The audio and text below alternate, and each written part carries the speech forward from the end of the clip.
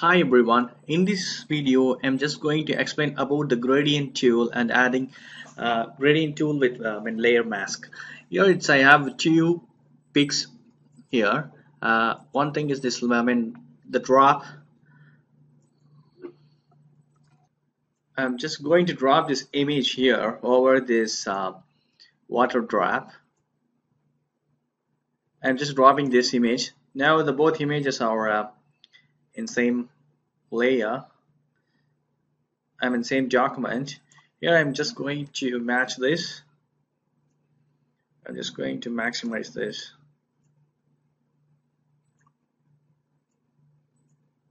Yeah, now I have this two layer, and what I'm going to do is just I'm going to use the gradient tool with and just going to create the layer mask, and half of the image will be shown here. For example, if I want to show the images in single image, like the layer 0 and this water drop and this metal drop, just I'm going to make it in a single layer with the help of gradient mask. Here just click this mask, which one you want to do it. Here in the layer 1 I have selected, and click this layer mask to be added. Make sure that is selected, this layer mask, that rectangle white box should be shown. This has been selected, and go to this gradient tool, and if now I'm going to just click at any point, and you can see this. You may see that has been changed now.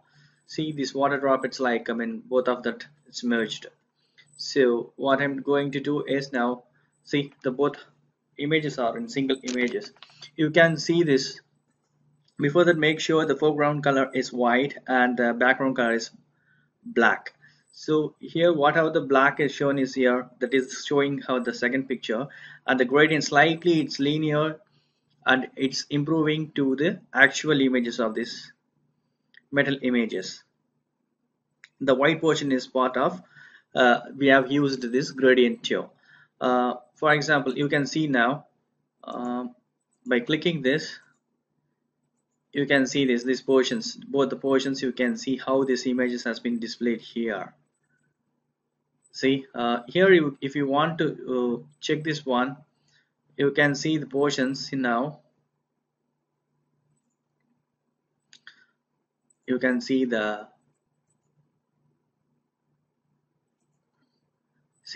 you can see this portion here, the gradient part here, the black and white. You can see this now. So what I'm going to do is just I'm going to invert this. See, if you invert, it will be reciprocating. This white portions will be shown here. Because why that water drop image is not showing means I have hidden with the I key. See now how it has been changed. It's like similarly that this both the images are same. This is very useful gradient tool in the Photoshop. We can do it whatever the bar. Keep on practicing with more images that you will come to know. That's it. Thank you so much for watching my video. Please subscribe my channel www.youtube.com/techpills. Please provide your comments and feedbacks in my video forms. Thank you. Bye.